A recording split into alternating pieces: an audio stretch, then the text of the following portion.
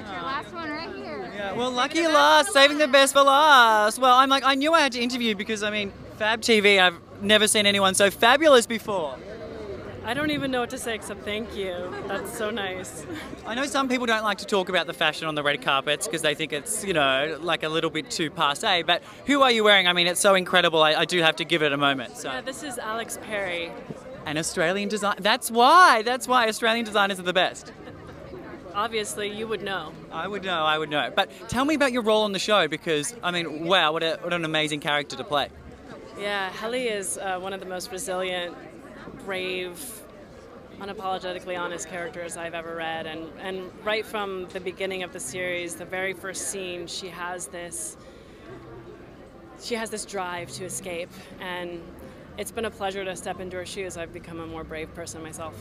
Oh, wow, that's really interesting.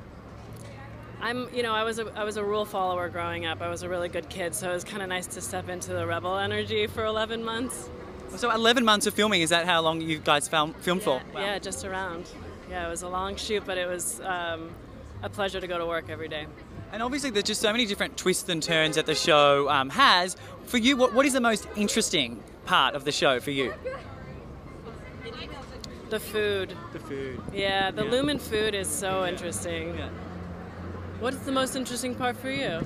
I actually think the most interesting part is that even the people that aren't severed, they're almost severed in a way because everything in life is a ripple effect. I love that interpretation. Yeah. Yeah. And it really goes to show that like it is. It's like a cause and effect, and I think everyone can relate to it in some way because it's almost like the world's. Like we all wish that we could forget parts of our life and turn it off, but... Absolutely. I mean, the show is about compartmentalizing, right? And it's something that we all do, whether it's through work or a pain in our life that we don't want to face or a part of ourselves that we're at odds with. So I think it's a really human question of like, who am I at core? And we're moving through it as two different characters looking at the same question. I love that. And that's why I love this show so much. Who am I at my core? I mean, it doesn't get more amazing than that. So thank you so much. Thank you. Thanks for the nice compliments. Of course.